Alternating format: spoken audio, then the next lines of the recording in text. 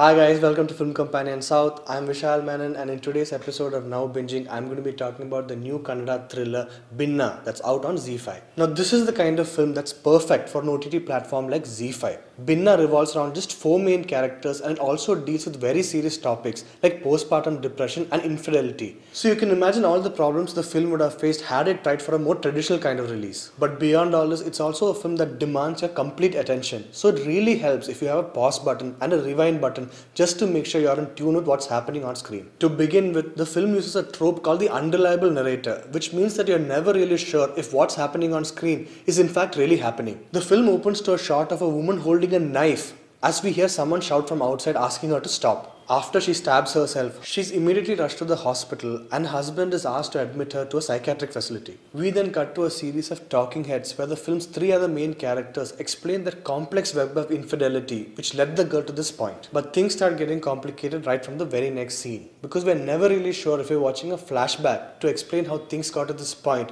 or if we've moved ahead in time in linear fashion. The protagonist Kaveri, we are told, is a solo traveler, and we see her ride far away from Bangalore to a small homestay somewhere else. We are also told that she's an actor, so she brings along a script which she will read in her spare time there. What makes things even more interesting is how she's described to be a method actor.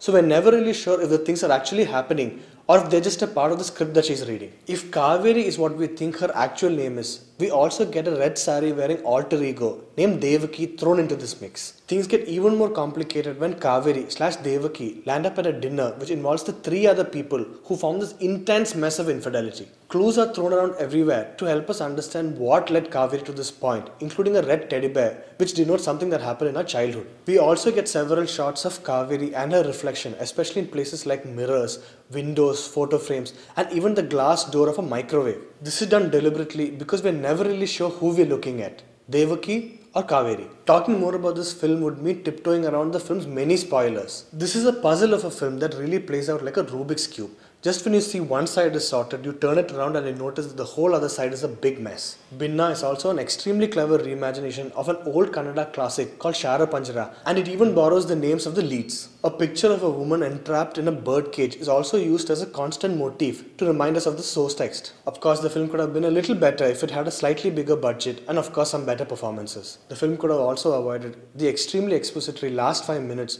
where it's basically the director making sure the audience understood what he was trying. But either way, it's still a fascinating film that offers a lot, and you can easily check it out at a running time of just 1.5 hours. So that's it for this week's episode of Now Binging. If you like this video, please hit like and subscribe to Film Companion South.